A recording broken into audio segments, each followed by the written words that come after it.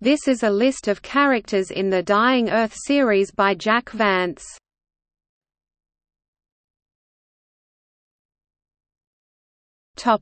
The Dying Earth.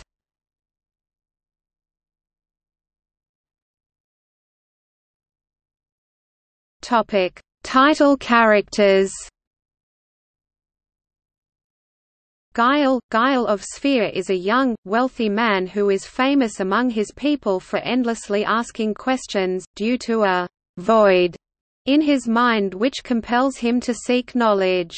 Eventually, his father grants him magical boons to protect him, so that he can seek the fabled Museum of Man in order to ask questions of the legendary, all-knowing curator. Lian, a «bandit troubadour». Lian the Wayfarer, as he calls himself, is a vain, venal, overconfident, sadistic, and thoroughly amoral adventurer. He travels about seeking wealth, wine, women, and song. In order to win the affections of a beautiful witch, he sets out to steal a tapestry from a mysterious entity called Chun the Unavoidable. Mazirian, a greedy and heartless wizard, Mazirian will stop at nothing to obtain as much magical knowledge and power as possible. Although Mazirian, like Turgeon, is capable of creating artificial life, his creations lack human intelligence. He imprisons Turgeon in order to force him to give up his secrets. Turgeon is a wizard who lives in the castle of Mir, where he keeps the books which contain the 100 spells which remain in human knowledge. At the beginning of the book, Turgeon travels to an otherworldly realm to study under the wizard Pandaloom, who can teach Turgeon the secret of creating artificial life, as well as spells and sciences which are lost to human knowledge. Turgeon's adventures often bring him into conflict with other wizards. Tissaise is an artificial woman created by Pandaloom. Unfortunately, something went wrong in the process of her creation. As a result, Tissaise is literally incapable of being pleased with anything or anyone, and reacts with disgust to the sight, sound, etc. of everything she perceives. She is consumed with uncontrollable disgust and hatred for all living creatures, including herself, and spends her time attempting to hunt and kill everything in sight except Pandaloom. After an encounter with Tissaine, she decides to attempt to control her instinctual hatred, and asks Pandaloom to send her to Earth. There, she joins Etar in an attempt to cure their respective ills. Yulin Dhor – Yulin is the nephew of Prince Candive, and a budding swordsman and wizard. He sets out to the city of Ampridatvir to recover a pair of ancient tablets, supposed to provide access to ancient knowledge and magic.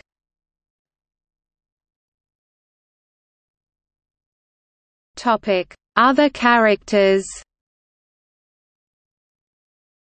Eli is a girl who shows kindness to Yulin Dhor when he journeys to Ampridatvir. She is a member of the grey-clad worshippers of Kazdal. Yulin informs her of the truth about the city, and she serves as his guide and companion. Etar is a normal man who was unfortunate enough to fall in love with an evil witch. She used her magic powers to exchange his face with that of a demon, cursing him with an unspeakably horrible face. However, Etar is a kind man. After he offers help and hospitality to Tissaise, she joins him on a journey to force his ex-lover to return his face. Although Etar is not spoken of as a magician, he knows some spells which he uses to protect himself and Tissaise. Candive, Prince Candive the Golden, as he is called, is a decadent and indolent monarch who rules the city of Cayenne. He is also a wizard of considerable power, from whom Mazirian stole the secrets of unnaturally long life. His age is unknown. Candive finances the expeditions of his nephew, Yulin Dhor. Pandaloom is a mighty wizard who resides in the realm of Embellion. Pandaloum possesses knowledge of many things which are otherwise lost to mankind in Turgeon's time, including the method of creating artificial life, of all the spells which have ever been invented, and of mundane sciences such as mathematics. However, he is not perfect or infallible. He created the flawed Tisais and needs Turgeon to retrieve a magical relic for him in order to defeat an old foe. Although he has a physical presence, Pandaloum is never seen by the other characters. Apparently, the sight of him causes insanity or death. Rogel Domodonphas, the last ruler of the city of Ampridatvir, unable to stop the endless rioting among the people of the city, caught up in a freak religious fervor, is mortally wounded and devises 2 tablets containing the key to his law. The city, once a bastion of science, sinks into barbarism. Thousands of years later, Ulan Dhor and Etai seek to steal these tablets from the temples. In doing so, they find the surprising true purpose behind their creation. Sheil is the daughter of the Castellan of the Saponids. When the Saponids force Guile to choose the most beautiful young woman in Saponce, he chooses Sheil, and inadvertently condemns her to be sacrificed to the demon Blickdale. Guile and Sheil develop a relationship as the Saponids force him to escort her to the Museum of Man. Tissane is a beautiful artificial human woman created by Turgeon. Tissane was created from the same pattern that Pandaloum used to create Tisais, but Tissane does not share her mental flaws. Tissane returns with Turgeon to the dying earth, and later attempts to rescue Turgeon from Mazirian.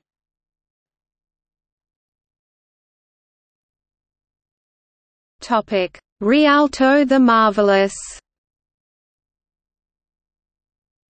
The most powerful wizards of the 21st Aeon of the Dying Earth are banded together in an association, and mostly reside in the territories of Ascalise and Ormeri. Unlike other wizards of the Dying Earth, such as Turgeon and Mazirian, these wizards possess nearly godlike power. With little effort, they can travel to the distant past or the furthest reaches of the universe, freeze time, a popular dirty trick, prolong their lives for eons, change their shape and appearance, summon useful objects, and call forth numerous spells of protection, destruction, investigation, or simple amusement and experimentation. Much of their power comes from their ability to bind and control potent genie-like beings called Sandestans, while they also derive power from their large stores of magical relics. The most highly prized are Ioun stones, mystical stones which they take as the spoils of their battles with the Archvos. Their conduct toward one another is governed by a set of rules called the Blue Principles, because they are inscribed upon a blue stone which displays them through a sort of projector. This artifact is dislocated back to a remote eon, and the search for it is fraught with one setback after another. In Vance's Dying Earth cycle, most magic has been lost, there remaining but few more than 100 spells to man's access. Each spell has to be memorized by stringent study, and, once used, is forgotten and has to be rememorized. Even the strongest wizards can memorize but 4 of the greater and 6 of the lesser spells.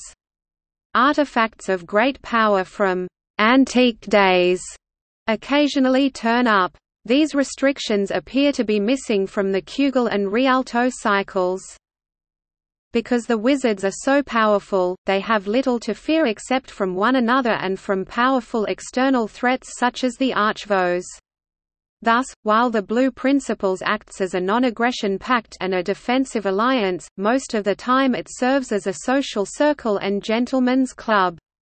The members spend most of their time enjoying fine food and drink, courting ladies of the nearby kingdoms, conversing, and squabbling with one another over magical relics and pranks played on one another. Rialto the Marvellous, the titular wizard of the last book in the Dying Earth trilogy, and the primary focus of the stories involving the wizards of the 21st Aeon. Rialto, like most of the others, is a wealthy and powerful wizard who rules an opulent estate, Falu.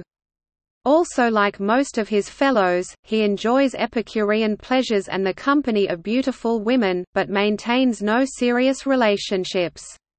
Normally appearing as a slim man with short black hair and austere features, he earned the title, "the Marvellous," because of his reputation as a dandy who wears ostentatious, ornate clothing and is popular with women. Rialto is ordinarily agreeable and carefree, but his fellow wizards regard him as somewhat supercilious. Ildefonse is the elected preceptor of the compact. He is invested with broad powers and effectively acts as a chairman and mediator of the compact's meetings and members. Although he is prone to hedonism and squabbling like his fellow wizards, he is generally much more temperate and level-headed than the others. His ordinary appearance is of a portly, bald middle-aged man with blue eyes and blonde whiskers, which he habitually tugs at when vexed. Rialto maintains a closer friendship with him than with any of the other wizards. His manse, a four-towered castle named Boomergarth, sits next to the river Scorm. Owl of the Opals, saturnine, with a pointed black beard and a caustic manner. Barbanikos, short and squat with a great puff of white hair. Byzant the Necrope. Darvilk the Meanther, who wears a black domino mask for unknown reasons. Dulce Lolo, a portly epicure. Eshmiel, who delightfully affects an appearance which is, from head to toe, half white and half black, split vertically down the center. His home and possessions are similarly colored. Gilgad, known for his clammy touch and his clothing, which is always rose red. Hash Monkur, a vindictive wizard who is jealous of Rialto's manner, and sets out to destroy Rialto's position due to a perceived slight on Rialto's part. He wears the appearance of a nature god with fine features and bronze curls. Haze of Weary Water. Haze appears as a wisp, an aquatic humanoid with green skin and orange willow leaves for hair. Whether this is his true appearance, or just a magical affectation, is unknown. Herrick the Harbinger. Herschench, short and burly, notorious for his short temper and irritability. He wears false teeth made from carved rubies. Moreiron, an exceptionally powerful amnesiac wizard who spent eons trapped far from Earth. Unlike most wizards, he eschews spells for simple gestures powered by personal force. Mune the Mage, who speaks little, unlike the other wizards, he is married, having 4 spouses. Nahorezon, a scholar from Old Ramath, a planet which appears in some of Vance's other works. Pandaleu, whose passion is collecting rare and exotic artifacts from many dimensions.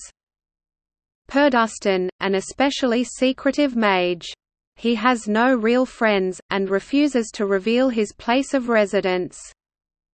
Shrew, a diabolist. Thin and pale, he is a scholar of the demon realms, and his fellow wizards find him agreeable but his witticisms disturbing.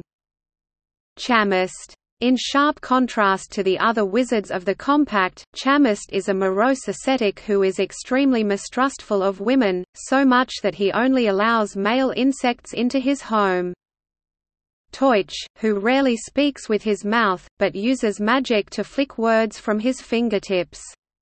He is an elder of the Hub, a philosophical academy which Kugel encountered on his own journeys, which holds that reality is like a wheel with an uncertain number of infinities as its spokes. As an elder, he is accorded control over a private infinity. Vermilion the Dream Walker, described as peculiarly tall and thin, with a stately stride.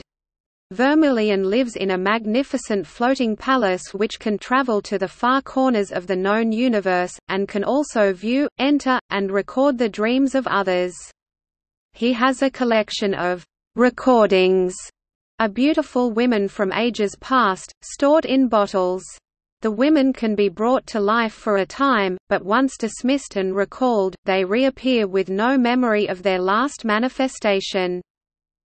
Zahulik Kuntza, known for his iron fingernails and toenails which are inscribed with strange runes. Zanzel Melanchthones, who is friendly with Rialto and Ildefonse. Xylophant, robust of body, with long brown hair and a flowing beard. Quote,